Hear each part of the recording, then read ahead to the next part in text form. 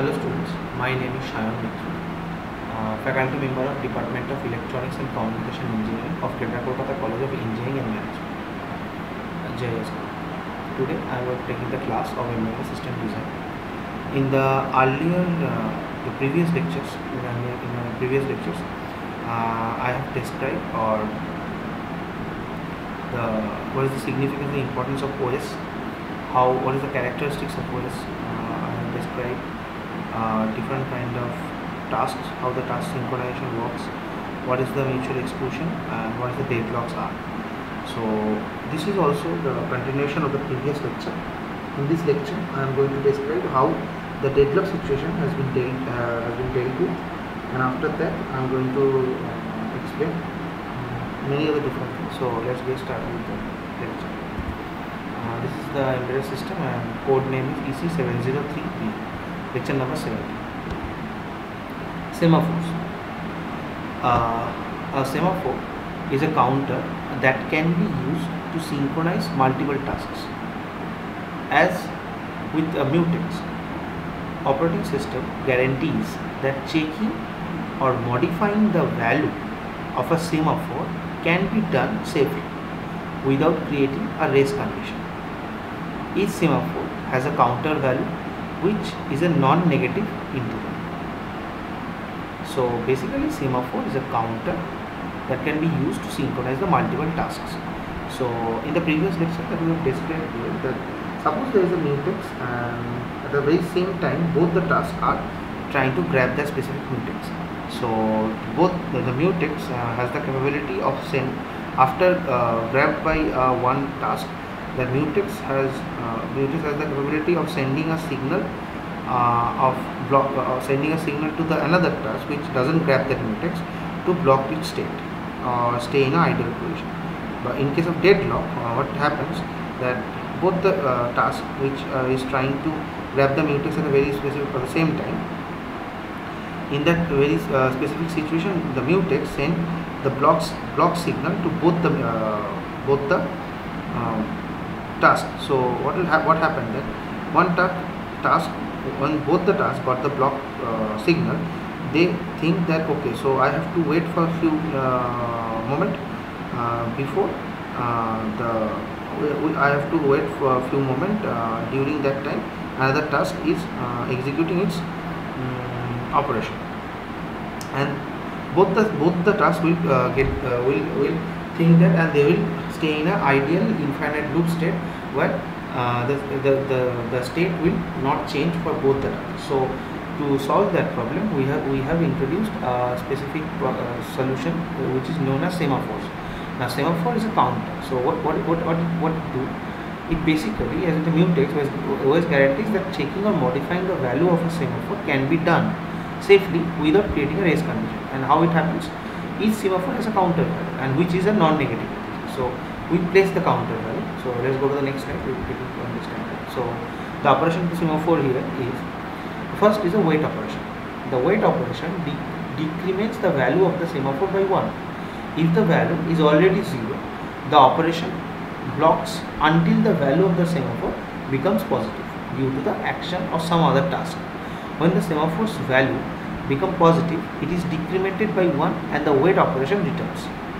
A post operation increments the value of the semaphore by 1. If the semaphore was previously 0 and other tasks are blocked in a wait operation on that semaphore, only one of these tasks is unblocked and its wait operation completes, which brings the semaphore's value back to 0.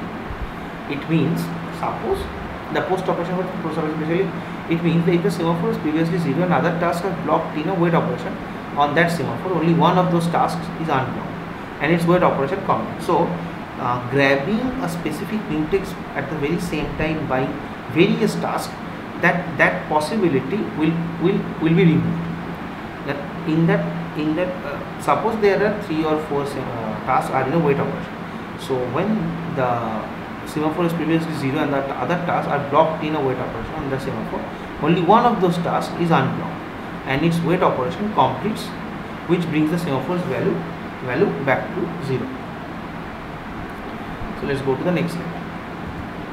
So we have understood that the mutex, the semaphore, will have a counter. Now suppose one task has grabbed the mutex.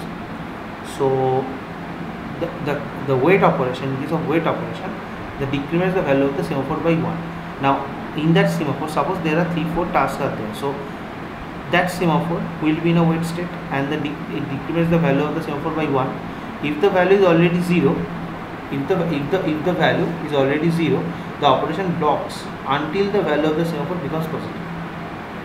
So what will happen, that the grabbing a mutex at a very same time by 2-3 other different tasks, that possibility will be removed, because according the whole all those tasks will be operate according to the counter of the semaphore. So this is the process by which we can remove the deadlock situation. So this is the semaphore operation. So let's go to the next step. Now what is ITC? ITC allows tasks to communicate and synchronize their actions without sharing the same address space. The ITC one, synchronization example semaphore, communication, message queue, and shared operation. The data transfer, sharing data, event notification, resource sharing, and synchronization. In synchronization, there is always a resource in contention which needs to be handled properly, failing which will result in a race condition or deadlock. In case of communication, it is about message or information exchange between two tasks offering various types of dependency depending on the need. ITC mechanism used for communication: message passing, mailboxes, message queues, sockets, pipes, shared memory. In case of synchronization, mutex, semaphore, monitors, event notification signals. Now let us focus on some of these mechanisms and build better understanding. Message passing. Now message passing is about the mechanism used for communication. So in case of message passing, in a message system there are no shared variables. Two operations for fixed or variable sized message: send and receive. If tasks P and Q wish to communicate, they need to establish a communication link, exchange messages via send and receive. The implementation of this communication link: physical, memory, network, logical syntax, and semantics and abstraction. Now suppose we have written a message, or we have a data. We want to send that message from one end to end. So what will happen? We will send the message. So the receiver at the receiver end, when the message has been received, that receiver end will send the acknowledgement signal, which provide you the information that the message has been sent. Just like a mobile phone, where we have typed a message and we have sent it, and we will get the acknowledgement signal, which provides us the information that the message has been sent. It has been received at the receiving end. So in message passing system, in case of communication, there is no condition where we have to share a specific data. So there is no possibility of the deadlocking situation or race condition. Let's go to the next one. Now message passing, how it happens? Now suppose this is the sender. Now I have typed a message, and I have typed a message, create a message, and I have after selecting that specific message, I push the send button. So what will happen? That package will send it into the queue, and that queue is connected to different kind of receiver, and according to the receiver address that has been attached with that message from the sender side, it will, according to the address, it will go to the receiver end, and the receiver end will, after receiving that message, it will provide you with the acknowledgement signal, That acknowledgement signal will provide you the answer that okay, the message has been delivered at the receiver. Now it has been written here that the message queues pass messages in both directions, thereby making it as a bidirectional mechanism of communication. So in a multiprocessor or multitasking system, this comes handy for ITC. Before task starts communicating, they need to create an appropriate queues to establish that connection. Can be related with protocol request response. Now that queue will be connected through the network, will be connected to different kind of receiver, and so according to the address space, the address that has been which will help you to identify the address to which the sender intend to send the message. So according to the address, the receiver end will be identified and it will be sent to the message to the receiver. So this is the basic message passing process. Let's go to the next slide. Now another one is a pipes. A pipe is a communication device that permits unidirectional communication. Now in case of message passing, that we have learned here, that there is a bidirectional message. Now suppose a receiver want to send a specific signal, so it will send that specific signal to the previously sender's message box. The process of sending a message from one way to another, from one sender to another receiver, will be same. It will also be the same queue will be selected. The same address space will be used to identify the person or the receiver end to which the signal or the message or the data need to be reached. Okay. So in case of pipe, it's a communication device that permits a unidirectional communication. Data written to the right end of the pipe is read back from the rear end. Pipes are serial devices. The data is always read from the pipe in the same order it was written. A pipe's data capacity is limited. If the writer task writes faster than the reader task consumes the data, and if the pipe cannot store more data, the writer task blocks until more capacity becomes available. That usually happens in our old school phones, those we have used earlier. If the reader tries to read but no data is available, it blocks until the data becomes available.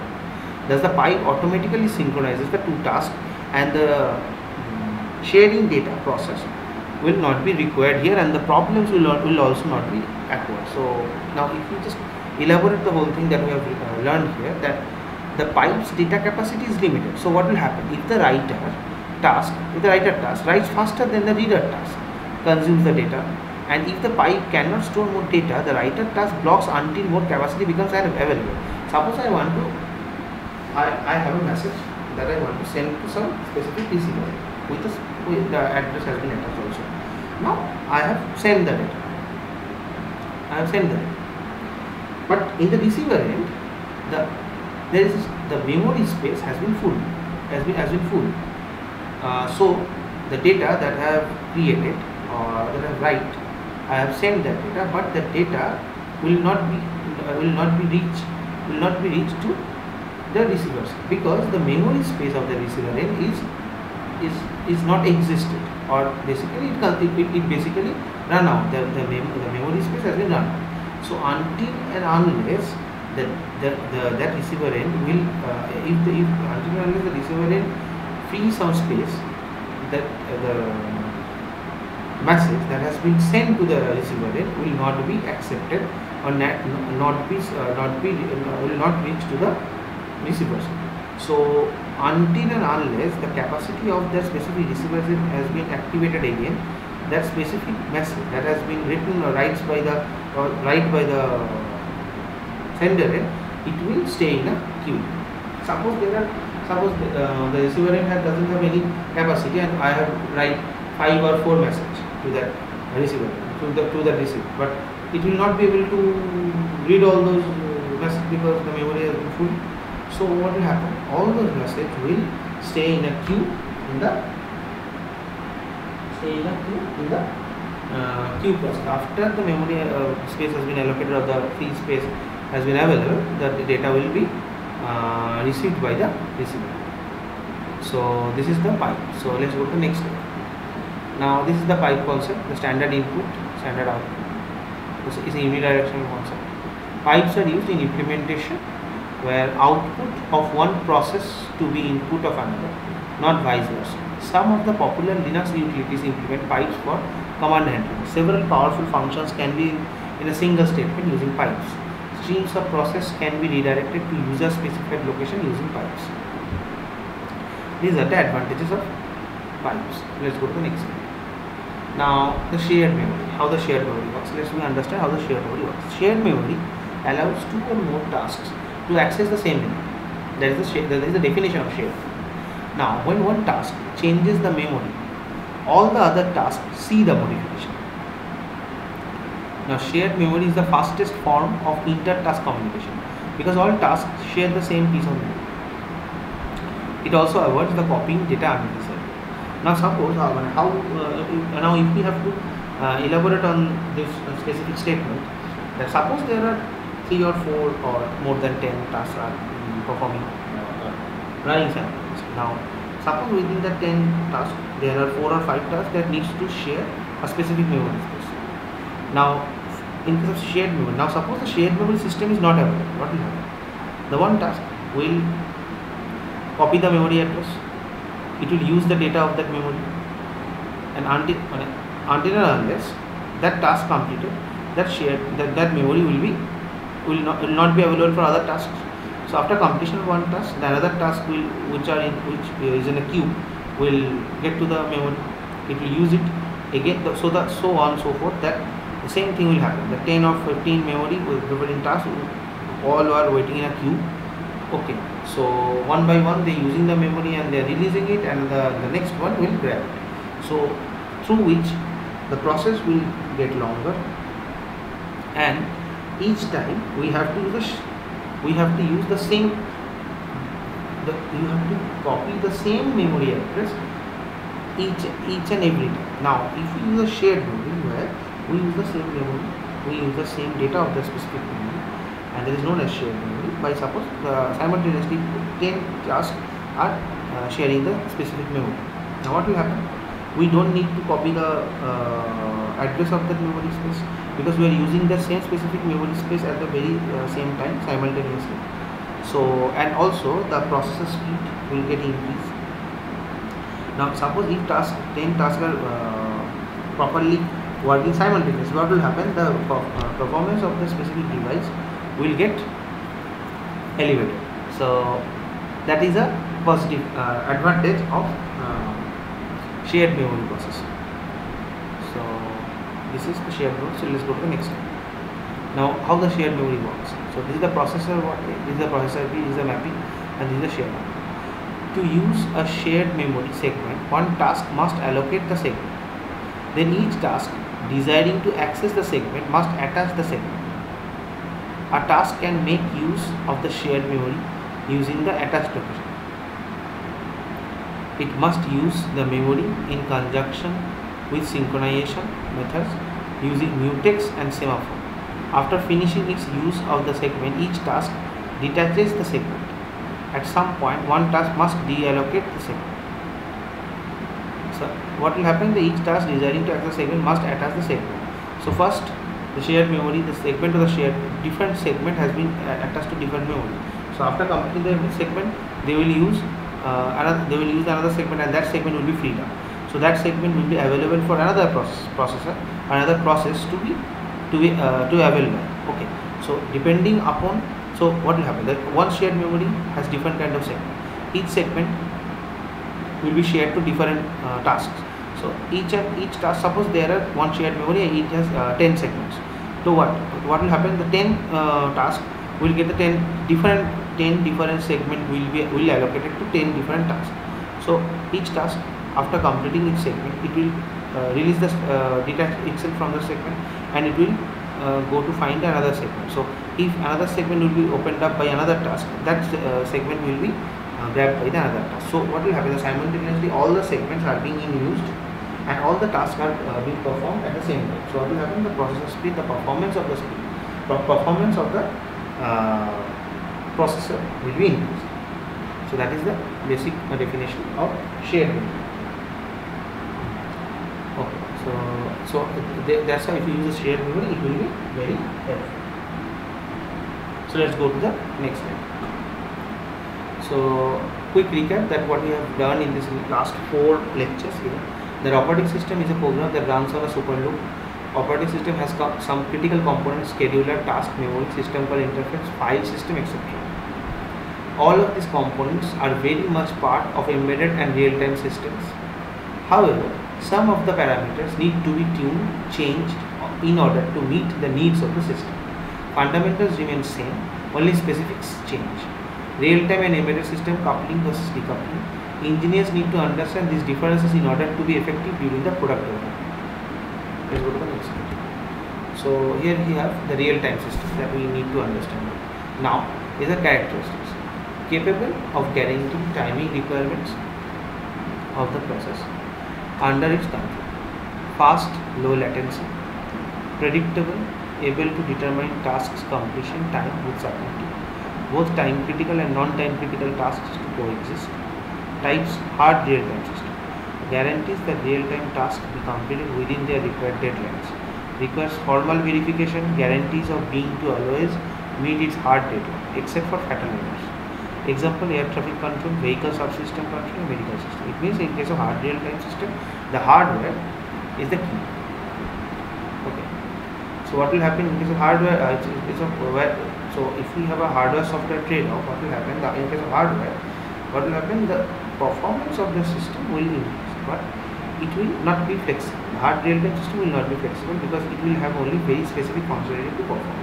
But in case of soft real-time system, what has been described here is that provides a priority of real-time tasks over non-real-time tasks, also known as best effort system. Example, multimedia streaming, computer games.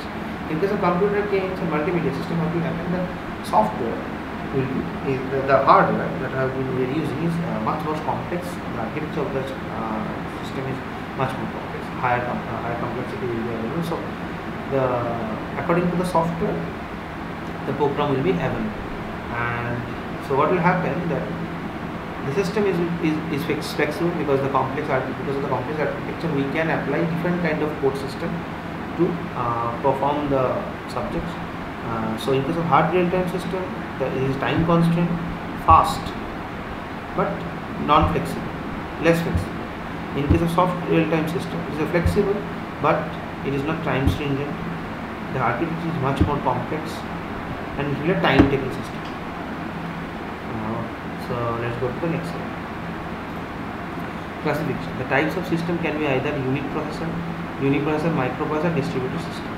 There are 2 different execution models. In a preemptive model of execution, a task may be preempted during its execution, and another task run its place. So if there is a interruption,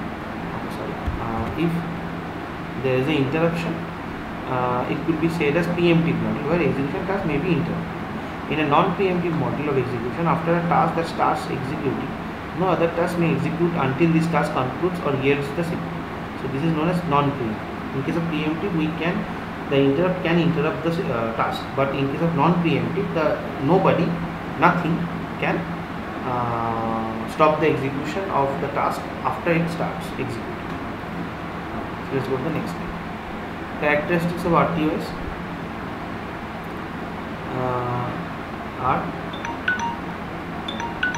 are single purpose, small size, inexpensively mass produced, specific timing requirements, feature missing in an RTOS, support for variety of peripheral devices as usual, protection and security mechanism, multiple users, multiple modes, dynamic allocation of memory. So single purpose, small size, inexpensively mass produced, and specific timing requirements are the RTOS embedded system best features. And the missing features are these that I will explain. So